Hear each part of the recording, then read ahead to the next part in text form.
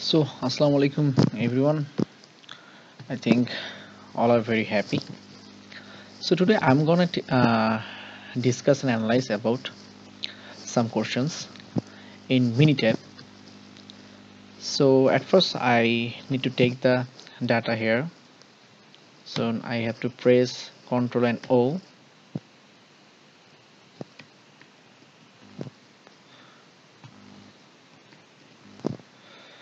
So here I will choose these data,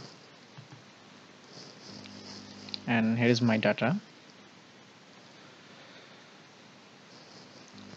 So I put it on my Minitab. So then the first question is,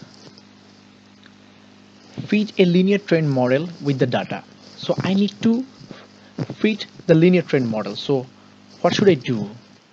I need to click on stat, then here is time series and trend analysis. Then here I have to put the variable production is on here.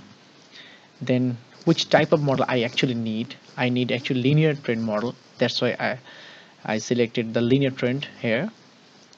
Then I have to select OK. So here actually I got the result of fitted linear trend model.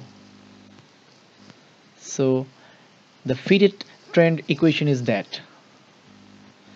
So this is the linear trend model fitted trend equation. So here is the graph. So let's move on the next question, that is fit a exponential trend model with the data. So this time again I have to click on stat, then time series, then trend analysis.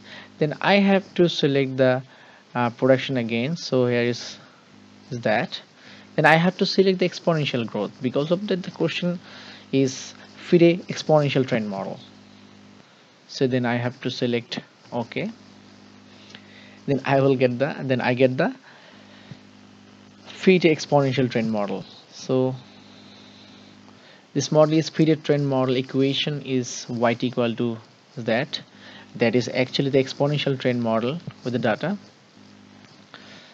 So here is the values of MAD and MSD,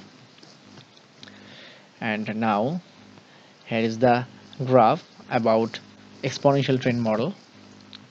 So the third question is that which of the two model you would prefer and why. So which model is fit? So where we're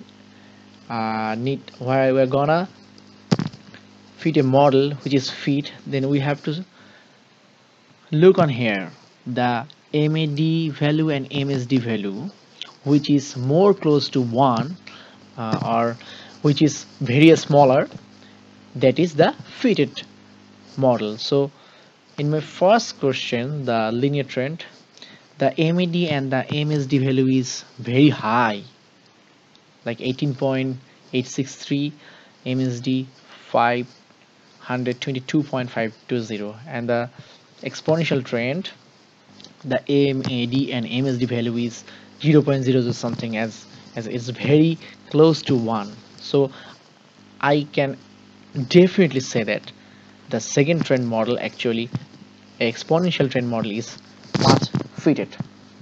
So I will go for the next question, that is what are the expected production of the industry in the year 2022 to 2014. So I need to forecast things.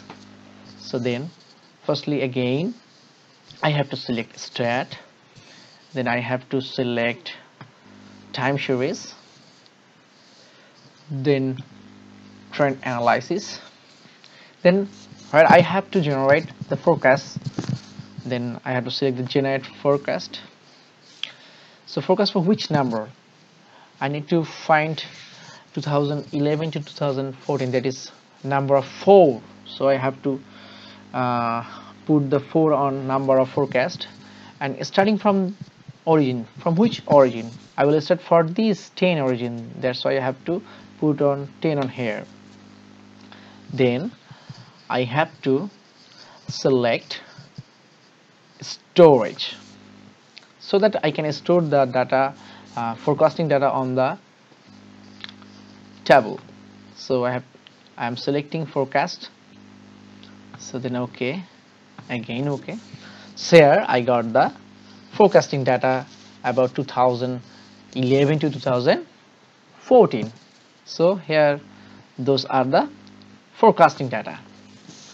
So let's move on the next question, that is use the Durbin-Watson test to check the presence of autocorrelation in the data. So then I have to select again stat, then regression, again regression, fit regression model, then in the y-axis I have to select production, and these predictors I have to select the years. Then what should I do? What should I need to do? I have to select on the results. I actually need the Durbin-Watson statistic.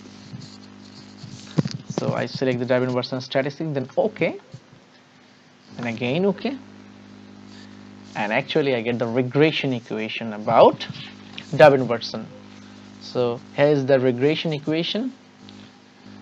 This is the coefficient table, model summary, and the Durbin-Watson statistic is that 0.585602. So here for the all, thank you all for your very good patience on here, and hit a subscribe button and like my video. Thank you all.